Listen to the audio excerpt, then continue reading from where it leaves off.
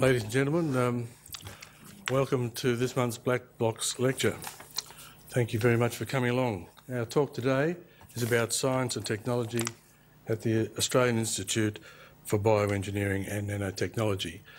We have two speakers to give us this presentation. First is Dr. Ian Nisbet. Ian is the Deputy Director of Commercialisation at the AIBN, which of course is based at the University of Queensland.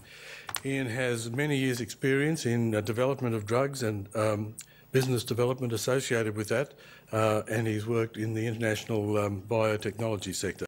He's currently chairman of several companies, working again in the biotechnology area, and executive director of some further companies as well.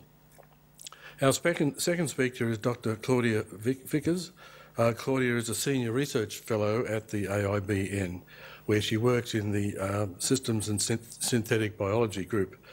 Claudia has won several awards and fellowships and prizes, including the Queensland State Government Smart Futures Fellowship and the University of Queensland Foundation Research Excellence Award. Could I ask you to welcome our speakers to the podium today, starting with Ian. Thank you.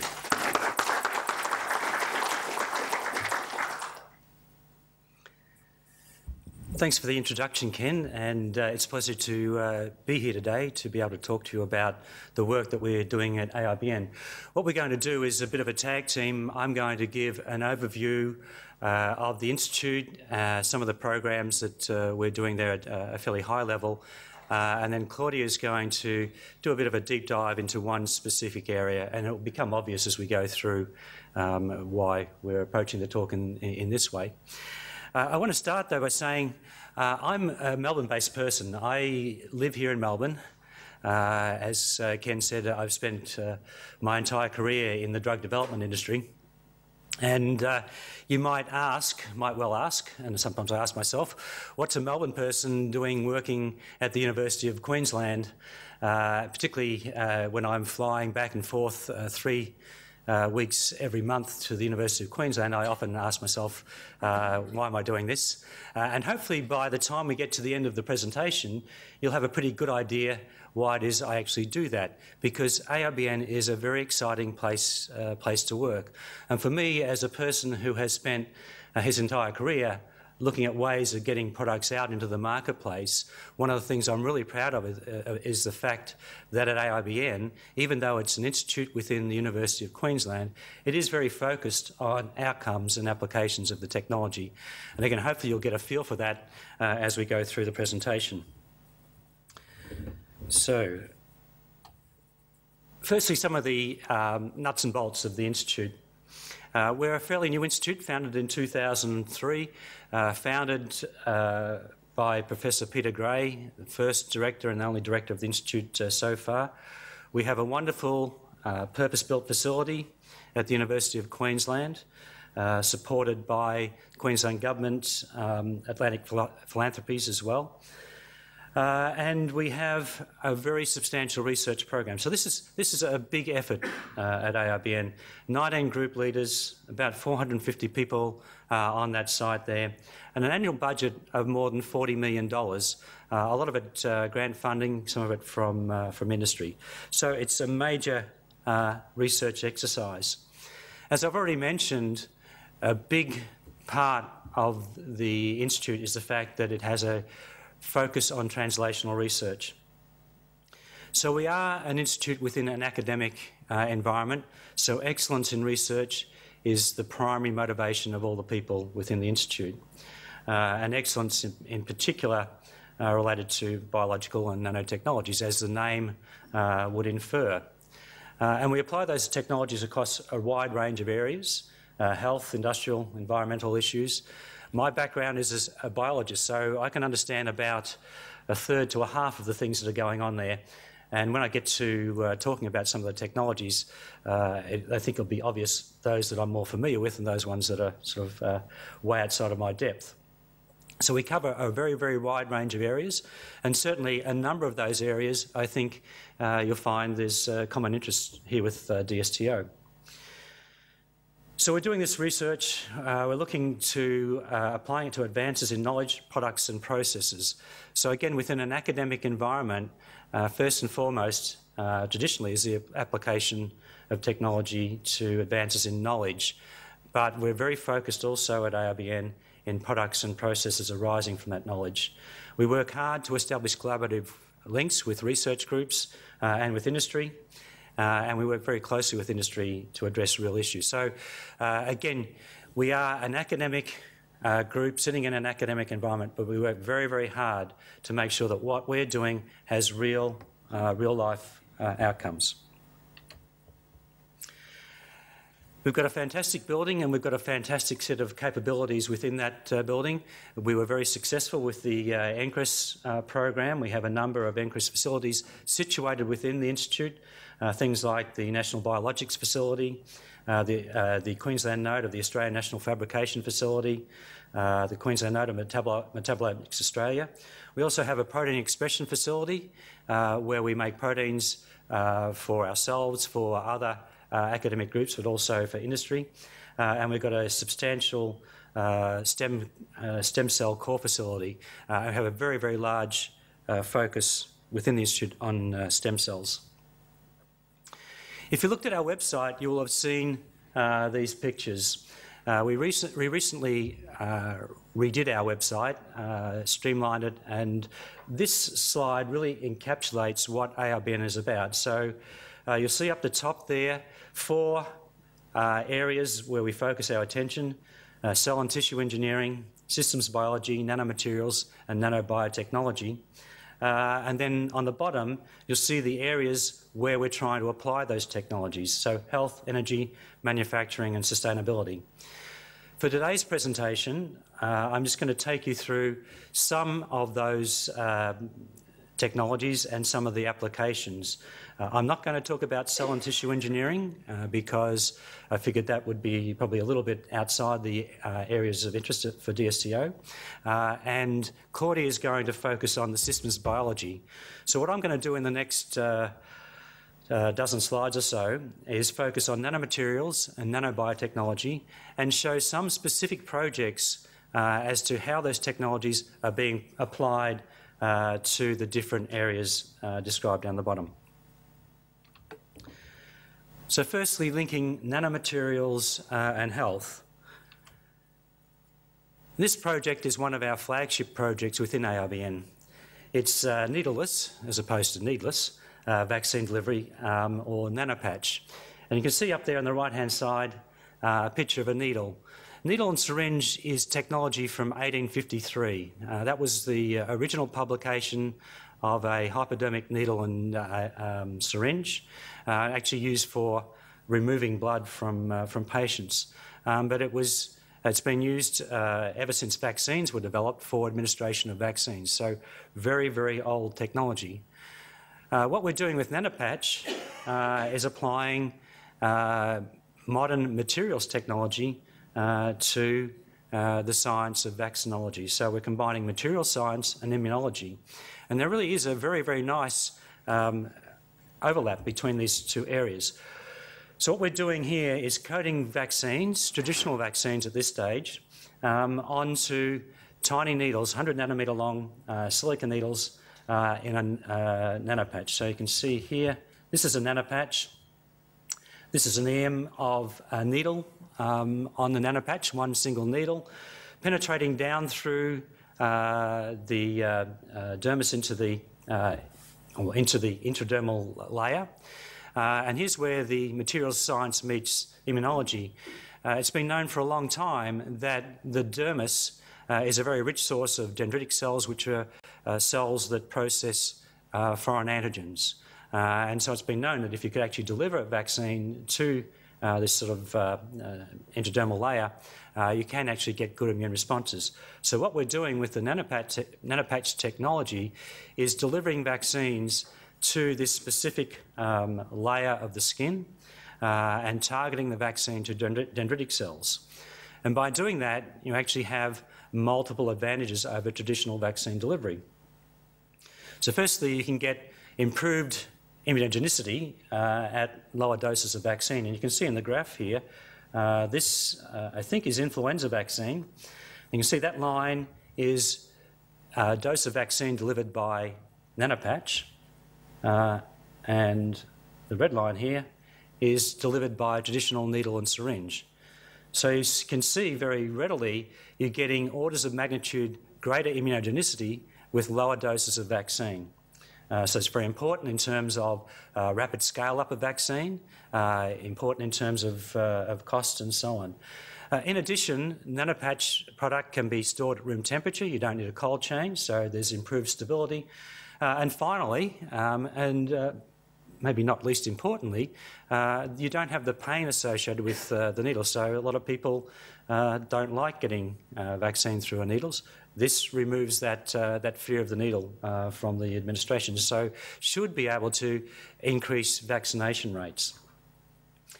The nanopatch technology was a subject of is a subject of a spin-out company from AIBN called Vickers. Vickers is financed by 3 different venture capital groups, and a few years ago raised $15 million in its Series A financing, which we like to say is the highest Series A financing of any company in Australia. I think that's probably accurate, not entirely sure. And also recently Vickers announced research partnership with Merck & Co. Merck's one of the great vaccine manufacturers of the world, so there's a way in which we're getting validation by traditional vaccine manufacturers that this technology will have a place to play in the future. So a very exciting technology and one that we're very proud of at AIBN. My next snippet is the application of nanomaterials to manufacturing. In this case, we're looking at nanocomposite materials, and in particular, a proprietary nanofiller additive to polyurethane. It's a form of nanoclay. You can see there the pictures on the right. This is a schematic of the nanoclay structure, and this here is an actual EM, which looks a little bit like the schematic. This technology was taken by AIBN, or taken out of AIBN, and put into another spin-out company a few years ago called Tenacitech. So the benefit of this particular technology is that when you add this nanofiller to polyurethane, you actually improve the performance of the material, but you don't have any loss of flexibility. We've done a lot of work with this material across a lot of potential applications. I didn't put the graph in here, but you can see things like increased tear strength, increased compressive resistance, increased creep resistance, tensile strength, and increased barrier to gas transmission. Of course, there are important applications, and Darren Martin, who is the group leader for this particular technology. Darren is an avid golfer. There's a very nice golf course just down the river or just upriver from UQ, where Darren plays as much as he can. And one of the potential applications of this technology in terms of improved strength and resistance to tear is in golf balls, and so we have some nice Tenacitech golf balls that we hand out at different functions. We're currently exploring commercial applications of this technology, again across a wide range of areas, things like improved scratch resistance of acrylic materials, things like increased wear and tear, or rather reduced wear and tear of hoses that are used in heavy equipment and so on. The CEO of Tenacitech is actually located in the United States, as in the process of raising capital there and also putting in place a range of partnerships. So far, the company has been funded through VC financing, angel investors, and also some money from the Queensland Government. So again, a spin-out company based on AIBN technology that we're particularly proud of. Next example is the application of nanomaterials to the area of sustainability. And this is the use of functional nanomaterials in the treatment of water. This is work from Professor Michael Yu's group at AIBN. And what Michael is doing is looking at low-cost, high-performance nanoabsorbents for basically absorbing or chemoabsorbing toxic anions and cations out of drinking water. And what Michael has done is identified one of these nanomaterials that could potentially be used to remove arsenic from drinking water. I wasn't familiar until I started talking with Michael about this technology, just what an important problem arsenic in drinking water is. And I've got some stats there. More than 137 million people in more than 70 countries are at risk of being poisoned by arsenic in drinking water. And over recent years, there have been major incidents in countries like Thailand, Taiwan and China, but also in the United States as well, where in areas of mining there have been contamination of groundwater with arsenic. And you can see in the graph there that using the additive that Michael's identified, 0.1 gram of that additive to 30 grams of commercial product, you're able to reduce the concentration of arsenic in the feed water down from 50 parts per million down below, that's micrograms per litre, down below the WHO standard of 10 micrograms per litre. And Michael is in the process of working up prototypes for this material at the moment, and hopefully ultimately we'll be able to have some sort of pretty simple consumer device for efficiently removing arsenic from drinking water. Next example, nanobiotechnology and its potential application again in human health. And this one is from Anton Mittelberg's group at AIBN, and it's bioengineered virus-like particles. What Anton's team is doing there is working with a murine papillomavirus protein, VP1 protein, so it's the protein that makes up the capsid structure for the murine papillomavirus. They're able to express that VP1 protein in E. coli at very, very high yields, and the molecule has the ability to self-assemble into capsomere structures and also into virus-like particles. And what they've done is engineered onto these virus-like, onto the VP1 protein, different antigenic epitopes from important pathogens, things like influenza, strep A, and so on. And even with these foreign epitopes present, these molecules are still able to self-assemble into three-dimensional structures. And you can see this structure here. This is a representation of the capsomere of the VP1 protein with an epitope from influenza. And you probably can't see it too well, but this is an EM of those capsomere structures coming out of the process. And the good thing, the nice thing about this particular technology is that Anton is an engineer by training. He's moved into an area of biology, so vaccine development, but he's approached it with an engineer's hat in mind. And engineers think about things in terms of processes and flow diagrams and so on. And I've got one of his flow diagrams down here. So this process has been thought of as an industrial process right from the start. So it is capable of rapid scale-up, and all of the processes involved here are ones that are commonly used in vaccine manufacture today. And the really important thing about this technology is that it allows for scale-up to go from a gene construct to an actual pilot product in a matter of weeks. Now, for most vaccines, the rapidity of scale-up is not so much of an issue, but for vaccines against diseases like flu, where in the face of a new pandemic, you want to be able to make a vaccine as quickly as possible, and a lot of it as quickly as possible. The ability to go from a new type of virus to a pilot vaccine in the matter of weeks may well be critical to preventing the outbreak of a pandemic.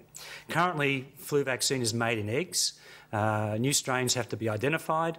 They have to be adapted to growth in eggs. They have to be grown up, and so the turnaround time for a new flu vaccine is of the order of 3 to 6 months. And because each strain has to be adapted individually, you sometimes end up with strains that are very, very poor yielders, and so you can't make much vaccine. By applying this sort of technology to emerging disease threats, you can potentially go, like I say, from a gene, from a new pathogen to a pilot vaccine in people in a matter of weeks. So my final example is back to nanomaterials, and in this case applying it to potentially energy and also manufacturing. And this is the use of block copolymers for nanofabrication. The particular application that we're working on at AIBN for this technology is in the printing of computer chips. I'm sure you're all aware that the power of computers is dependent upon the number of transistors that you can print on a chip. Chips are printed a little bit analogous to a printing press by a process called photolithography. There's light shine down through a lens focused on the wafer, and that actually prints the circuit on the computer chip. And basically, the circuit size is limited currently by the wavelength of light. You can go down to extreme UV, which is 13 nanometers, but that's basically the limit that you can get to in terms of printing using photo. What Andrew Whittaker and Idris Blakely and their team at AIBN are doing is using the self-assembly of copolymers in combination with photolithography to go down to lower sizes than or lower dimensions than what you're limited to by the wavelength of UV light. And you can see here, these lines are drawn at about 100 nanometer width using traditional photolithography. These are self-assembling polymers. You put the two together and you can get structures down approaching the 10 nanometer and lower range. This project is a collaboration with the Dow Chemical Company, who have a very strong interest in this area. So hopefully through those sorts of examples, you'll see that we're applying technologies, biotechnologies and nanotechnologies and nanobiotechnologies across a wide range of areas with a number of very, very specific important outcomes in mind in terms of improvements to human health, improvements to energy, sustainability and so on. I must mention, I forgot to say, the photolithography project that I just mentioned, there are potential applications for that, not only in terms of printing microcircuits, but also in terms of energy storage, potential use in batteries and so on. So you can see that we're covering a wide range of very important areas at AIBN. I mentioned at the start that we're very big on engagement, particularly engagement with industry. We have a number of spin-out or spin-in companies at AIBN, so I've got 8 there, say 8 or 9 at the moment. Companies that have either been spun out of AIBN based on AIBN technology, or companies that we've brought in from outside and given them a home within AIBN because they fit nicely with the technologies that we have within the Institute.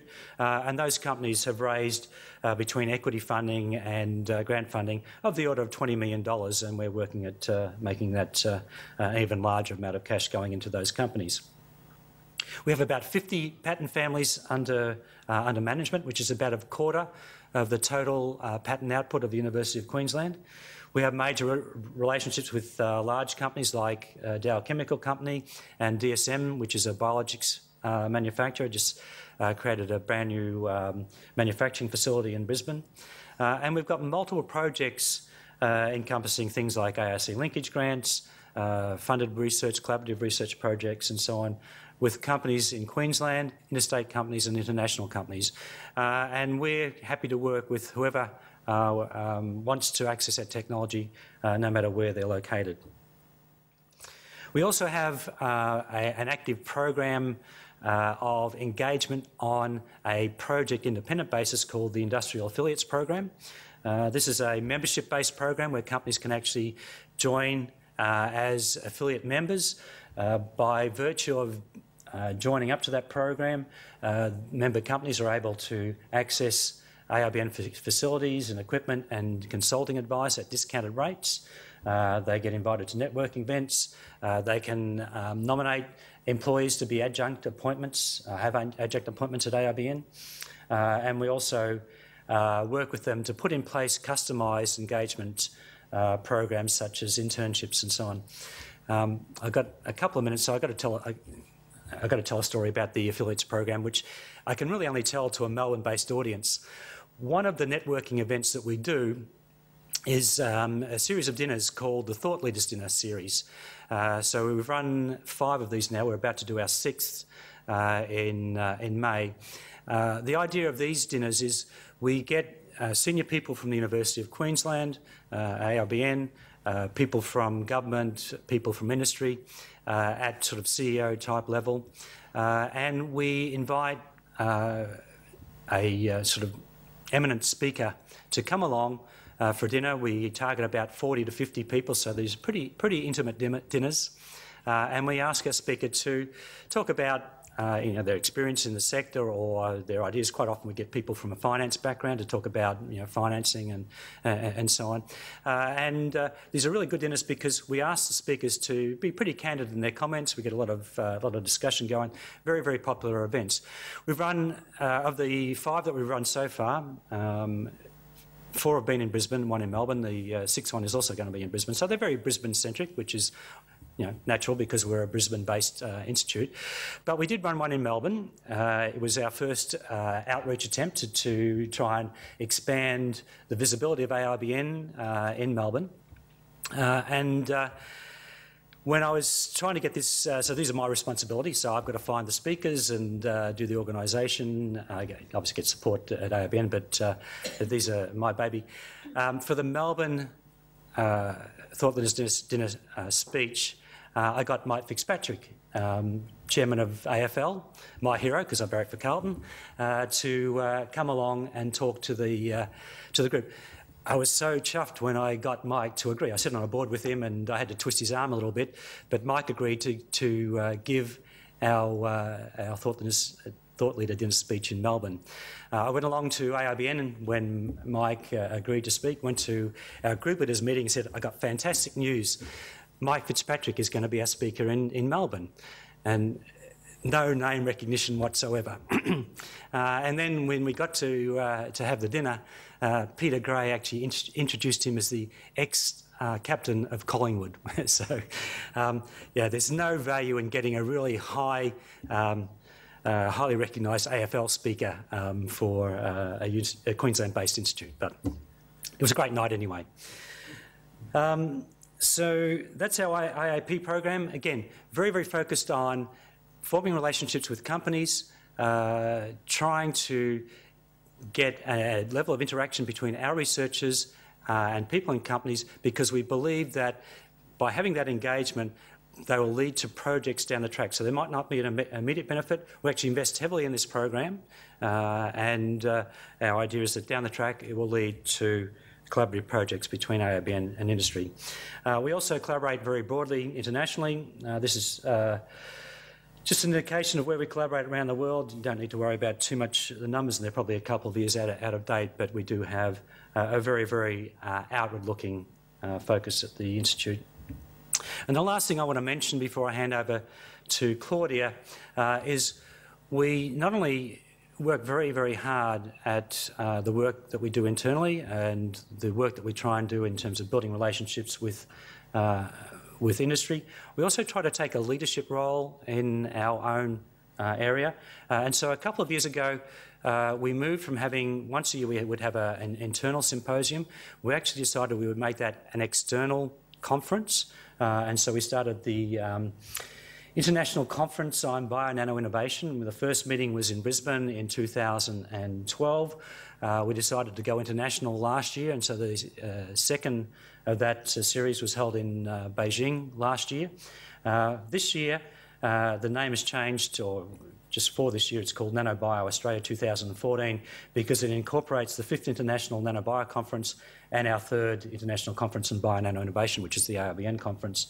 That's being held in Brisbane in July, 6th to 10th of July.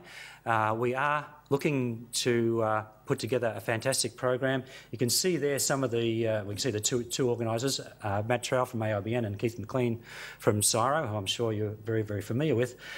We've put together a fantastic group of speakers. The plenary speakers are listed there, and I just got to mention, we're able to get Leroy Hood, who for people in the biotech area will know Leroy Hood. He's founded about 16 companies personally, including companies like Amgen and Applied Biosystems. He was the father of automated DNA sequencing and protein sequencing. So fantastic coup for us to get him as a speaker. And Pam Silver, according to Matt Trowell, she's going to be a future Nobel Prize winner, so we're really pleased to have her along, and the other speakers as well. It's going to be a great conference, and certainly if there's anyone from DSTO who'd like to come along, we'd certainly be very, very pleased to see you at the conference. And we're certainly looking to add to the program speakers from groups that we want to engage with, and people doing good work. So if anyone's interested in coming, and particularly if you're interested in speaking, we'd be very, very pleased to have you along to that conference. Now that's all from me. So hopefully what I've given you very quickly is an overview of the sorts of things that we do at AIBN, a level of excitement for the application of the biotechnologies and nanotechnologies across a whole range of potential applications. What Claudia is going to do now is focus specifically on systems biology and some of the specific applications there that might be of particular interest to DSTO. So, over to Claudia.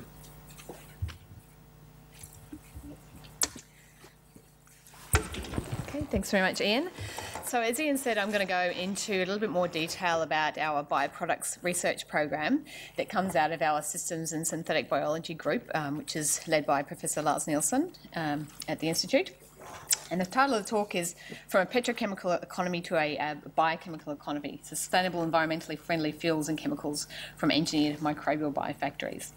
So we're basically looking to re-engineer living cells for production of bioproducts at industrially relevant scales.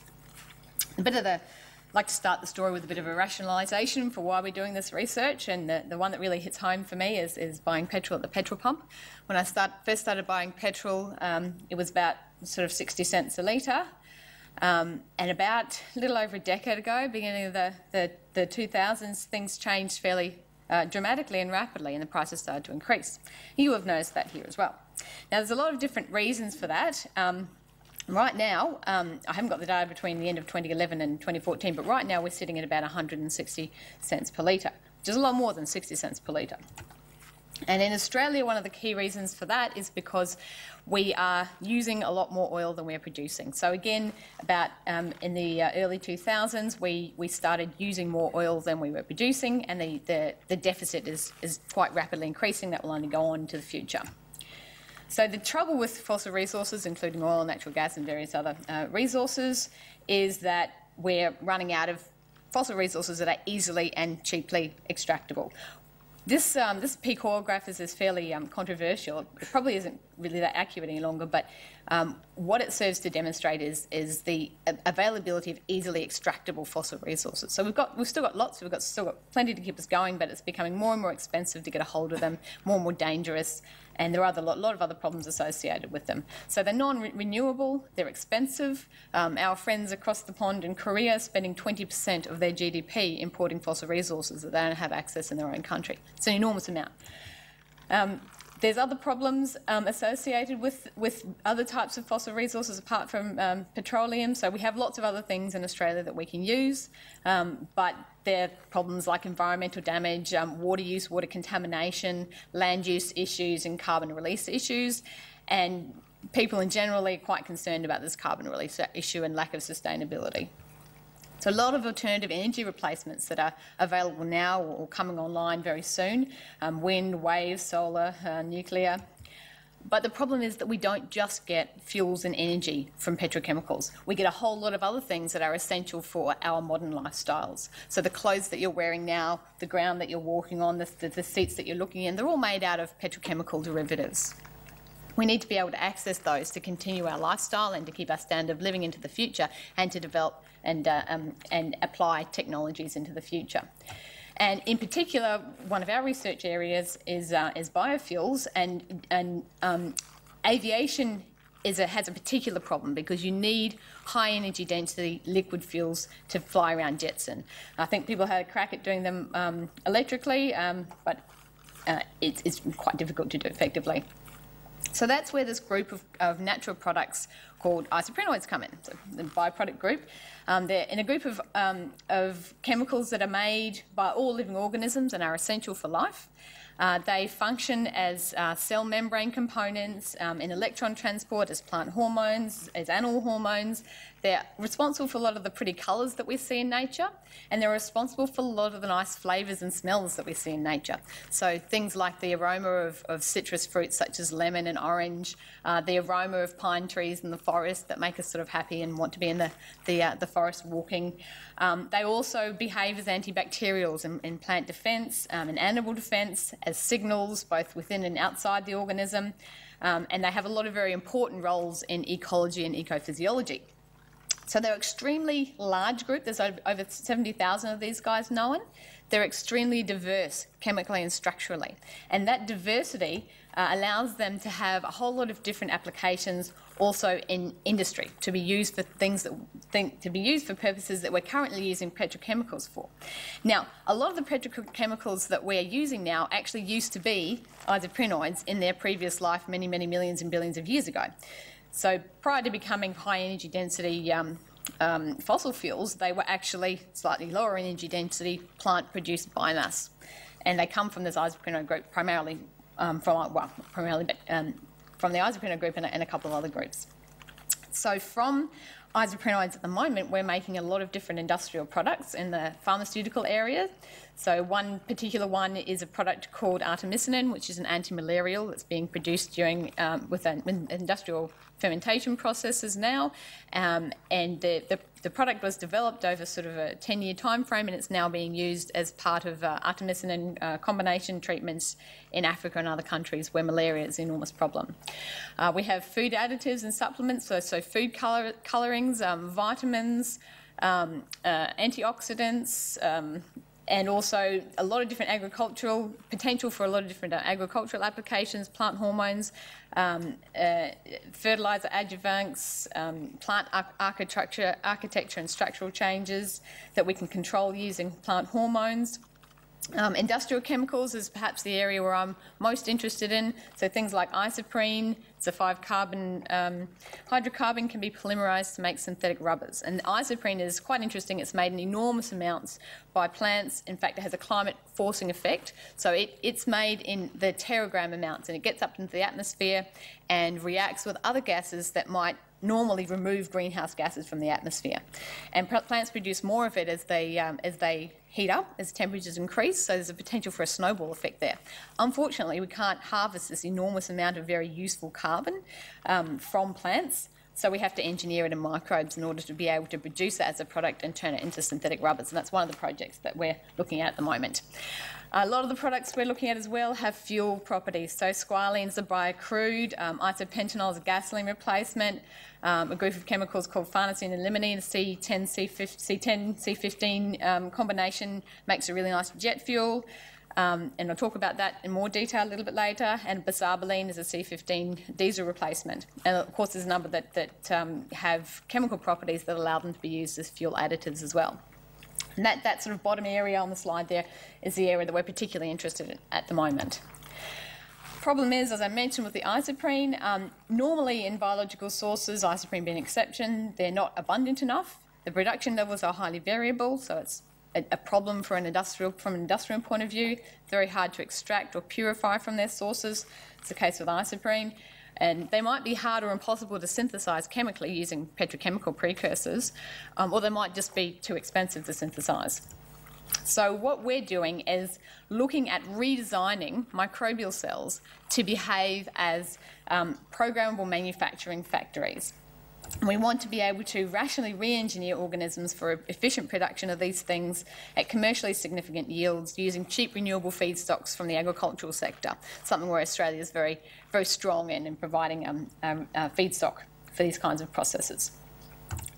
So what do I mean by cells as programmable networks? Well, this is basically an engineering diagram, which you should be reasonably familiar with, but it actually represents what happens inside a cell, or the chemical conversions that happen as carbon, if we use it as a unit, moves through the cell and is converted from one biochemical into another biochemical. So you feed a carbon source into that network and it's converted into biomass and a whole lot of different biochemicals. Now, In order to produce a biochemical that we find interesting, if it's not already produced by the cell, we need to insert a couple of genes that encode enzymes that make that product, in this case 1,3-propanediol, which is used as a antifreeze and polymerize into making a number of different bioproducts. So we insert a couple of genes, and then in order to get enough of that to make it usefully industrially, then we start removing genes. So we knock out different competing branches of that metabolic network. We overexpress genes in other places of the metabolic network to force carbon from the carbon source all the way through the product of interest. And ultimately we end up with something that's actually produced at industrially relevant levels. So this is a DuPont Tate & Lyle bioPDO process, and they have a refinery in Loudon, Tennessee. So as I said, the PDO is used to make a number of different things, fibres, carpets, plastics and things like that. If you compare that, you can also get the product from petroleum, and if you compare the bioprocess to the petroleum process, it's actually cost competitive, which is what it needs to be before you move from a petrochemical process into a biochemical process. And the reason it is because it uses 42% less energy, and it's kind of nice that there's also a 56% reduction in greenhouse gas emissions on top of that. It's obviously successful. The product demand was so high they went through an expansion in 2011 by 35%, and they're making 60,000 tonnes per annum of this stuff now and using it for a variety of different things. So things aren't that simple, obviously. We don't just have a little process map with a couple of reactions here and there that we can kind of tweak a little bit and get the right product out of. It's a little more complicated than that. This is about 50% of what we know about that goes on inside the cell. And we need to be able to understand that as much as we can and to enable us to engineer. So we're really reverse engineering systems that have evolved over millions and billions of years. So one of the cornerstones of our technological approach is in systems biology is to use computational metabolic modelling tools to reconstruct a living cell's metabolism inside a computer to help us design in our design process to re-engineer the cells. So that's a key part of our approach in the top left here in the modelling part. We then get into the lab, into the wet lab, and we manipulate using a synthetic biology approach, so cutting and pasting genes, redesigning how the carbon moves through that metabolic network. We measure that using systems biology, so we look at how genes and expression is controlled on a whole lot of different levels. So we look at the DNA, we look at the RNA, we measure and quantify proteins and the metabolites, which are of course the interesting biochemicals that we're interested in, as well as all the intermediates and associated things that are going on in the system. And we actually can measure carbon flux as it moves through those carbon pools from one thing to another and look at the different routes that it takes to get to the end product. And of course, we then might go into the literature and we mine to identify genetic potential from other organisms that we can import into the organism that we're trying to engineer, and be it yeast or bacteria or whatever other strange organism we're working in. How does this process work overall in terms of a process? Fairly straightforward. You take your agricultural crop product, and in most cases, and it might be corn, so the bioethanol process in the US is corn-based. So you hydrolyse complex carbohydrates like starch to give you glucose, feed that into your bioreactor with your engineered cells, and then you get your industrial chemicals out of that bioreactor. In our case, we're quite particularly interested in sucrose from sugarcane as a feedstock. We have large sugar industry in Australia, and it's an excellent feedstock for these kinds of processes. So we've done quite a lot of engineering to understand sucrose utilisation and develop that as an industrial bioprocess feedstock. So it's a preferred carbon source for these kinds of feedstocks. The thing about a bioprocess, as I mentioned already, is that it's an economic equation. It's a cost-benefit analysis. So as petrochemicals become more and more expensive, and as the technology that we're developing decreases in price, eventually you hit a cost-benefit where it becomes more favourable to use a bioprocess. And that's, as I said, when we switch to the bioprocess. For bulk biochemicals in particular, like biofuels, biopolymers, the carbon source is the economic driver for that cost of that bioprocess. So you need to have a cheap feedstock carbon source for the process. The Australian sugar industry is really well positioned to provide that feedstock. We produce about 5 million tonnes per annum of raw sugar. 80% of that is exported. The sugar industry faces enormous market competition from larger sugar-producing companies such as Brazil and Malaysia. There are a lot of side stream products apart from raw sugar that we can be using to feed our bioprocessors. And using those bioprocessors, we can develop value-added products that are worth 5 or 10 times the price of raw sugar. Raw sugar is a commodity. It's traded on a commodities market, and we can significantly increase the value of that product by putting it through a fermentation process. And we can avoid that market competition by conversion into value-added products as well. That allows us to access new markets, both domestically and internationally. The sucrose bioprocessors are cheaper, which is mainly linked to the fact that there's a lot of what we call bagasse or biomass left over once you extract the sucrose. You can burn that to produce electricity to drive the process, and that decreases the price of the process significantly.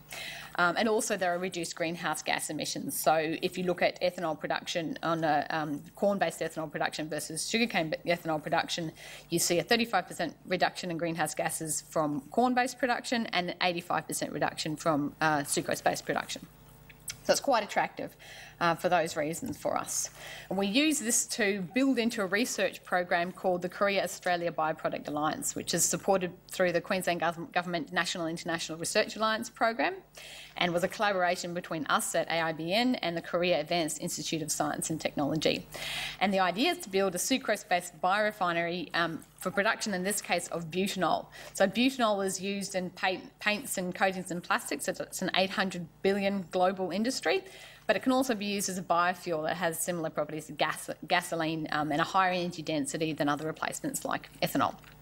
Commercial partners for this project were GS Caltex and CSR. We're working in an organism called E. coli, which you've all probably heard of before. Makes people sick a lot of the time, but there are a lot of strains of E. coli that don't make people sick. They're used in the lab as workhorses for producing a variety of different things. So we did a lot of sort of basic science and research around understanding how E. coli can use sucrose efficiently and improving the efficiency of that sucrose utilisation in order to apply it to a bioprocess. And then we decided that we actually turn the sucrose into something useful. In this case, we're targeting a biodegradable plastic. So plastic is obviously an enormous problem from an environmental point of view. Countries are starting to ban it. Shopping centres are starting to stop using plastic bags. And we thought we'd use a biodegradable polymer called polyhydroxybutyrate, which can be used as a classical plastic replacement. And using our engineering approaches, we were able to show that sucrose-based production is as good as glucose-based production, and then we could engineer much improved production on a sucrose-based bioprocess by knocking genes out, adding genes in, redirecting carbon flow through the metabolic network. And to cut a long story short, the way that we did that was force the carbon to take an alternative route. So this is sucrose entering the metabolic network here, and it can go via a number of different routes through central carbon metabolism here down to the final product, polyhydroxybutyrate. And we found that by forcing it through this EMP pathway route, we could get much higher PHB accumulation. The reasons for those are varied and complex, and I won't go into them, but it has partly to do with rescavenging from this pool of carbon, which is a side product from this metabolic pathway. Now, at the same time, our colleagues in Korea were looking at butanol production using a Clostridium organism, which has been used for a long time to produce butanol, and they were also looking at trying to engineer butanol production in E. coli, which ultimately was found to be unsuccessful. But they were successful in improving their Clostridium process, and they're now getting cost-competitive yields with the petrochemical process. They're doing it on glucose at the moment, but they're looking now, of course, to shift to sucrose as a preferred carbon feedstock, and GS Caltex are moving towards scale-up for that process. Now, back to the aviation fuel issue that we're trying to address sort of more directly now. So we use the Sucrose Bioproducts program as a sort of a platform to springboard into some other more interesting byproducts that we wanted to produce in this isoprenoid group that I was telling you about earlier.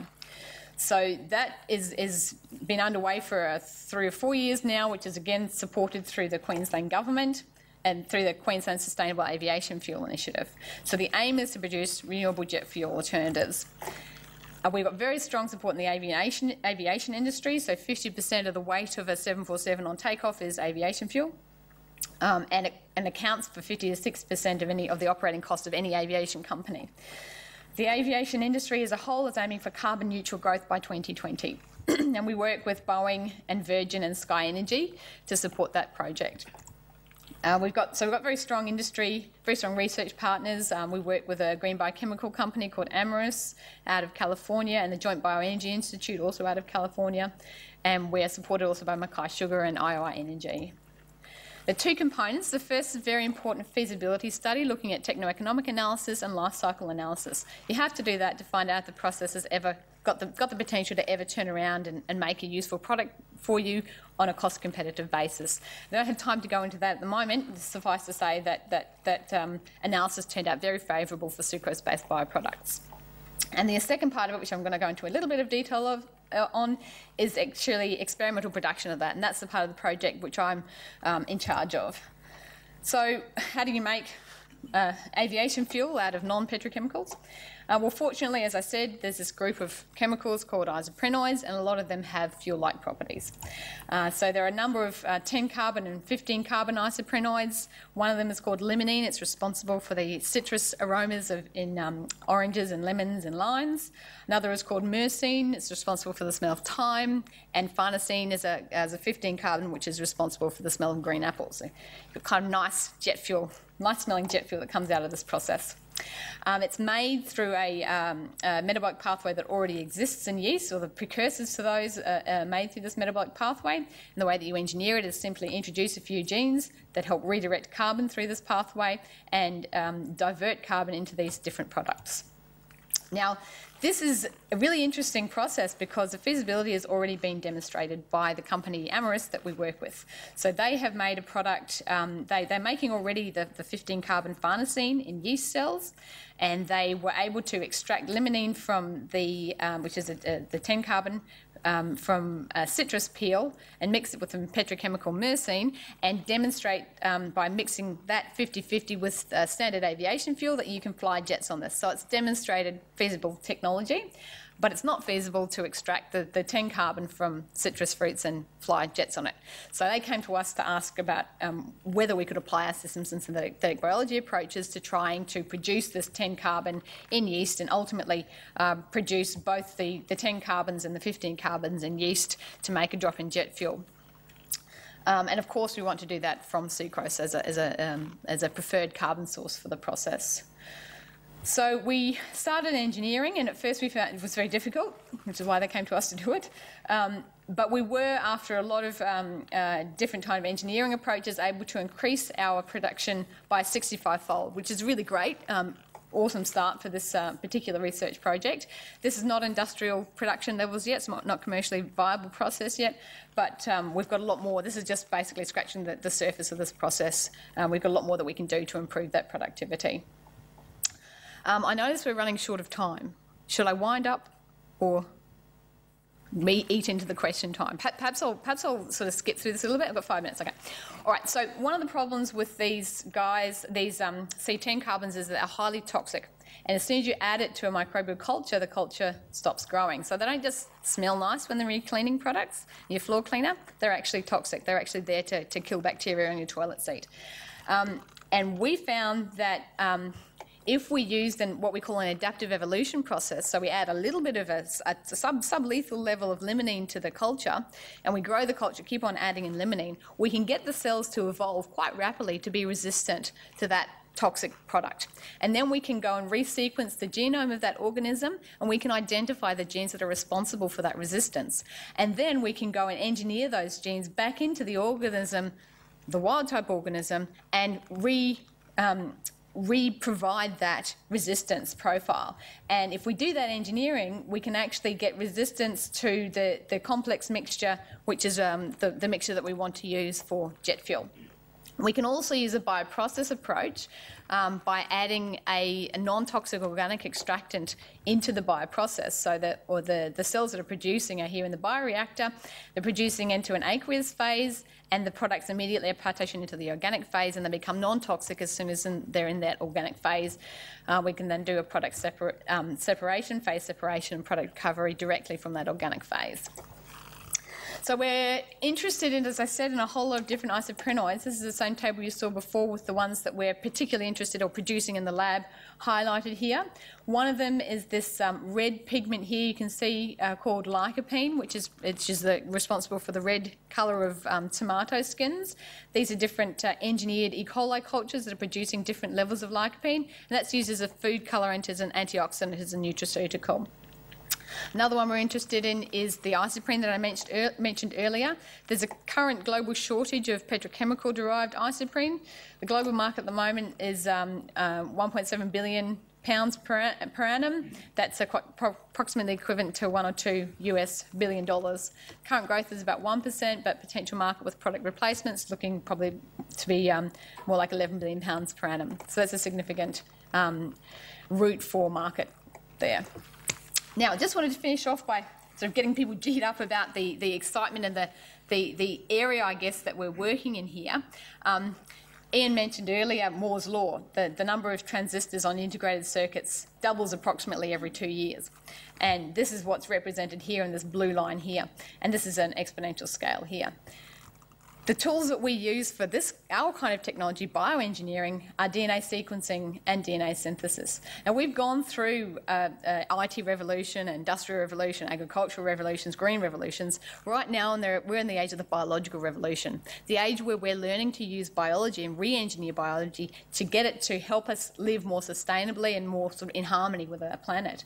And the rate that these technologies are improving is significantly greater than Moore's Law. So things are going a lot faster. Right now, we can read DNA faster than the polymerase, the enzyme that makes DNA, can write it, which is quite a remarkable achievement. We're going faster than evolution, basically. So it's a very fast-moving science. In the short term, we'll be looking at new products, new markets. In the long term, we'll be looking at future-proofing our economy in this country. Now, as I said before, Korea is spending 20% of their GDP importing petrochemicals. They're right now spending 2% of their GDP developing IP and green replacements in this area, so they won't be spending 20% of their GDP in the future on importing petrochemicals.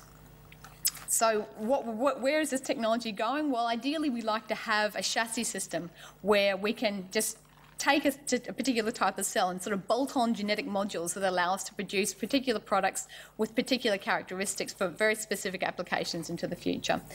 And that's the direction that we should be going in the near future with this kind of technology. I'd just like to finish off now by thanking particularly Lars Nielsen, who heads the Systems and Synthetic Biology group at AIBN, and especially our industrial partners, Boeing, Sky Energy, J-Bay, Amyris, etc., and the other people who are involved in this, the research that I've been presenting to you today. And I'll leave you with that thought and apologise for going a little over time. Thanks for your time.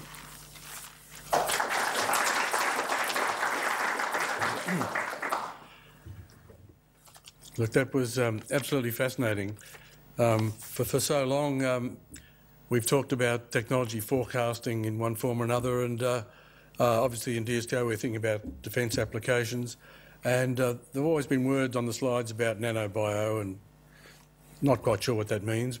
But what you've done today has really given us some great insight to what it really might mean, obviously for the broader society, but defence as a subset of that. We need to be aware of those developments and think of opportunities where we might explore them.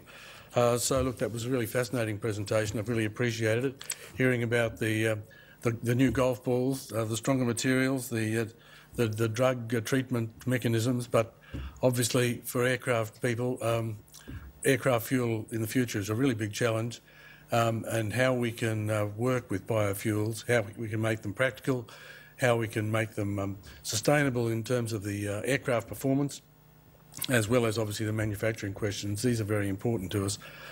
So it's really been an excellent thing for today to hear about your work there. And I know it's something that we've been doing a little bit of work to try to understand how it might work with us. So thank you very much for that. Could I ask everyone to join me in thanking Ian and Claudia for their presentation today?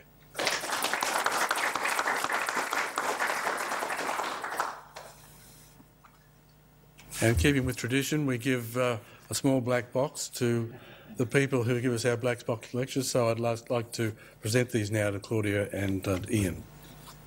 Sorry.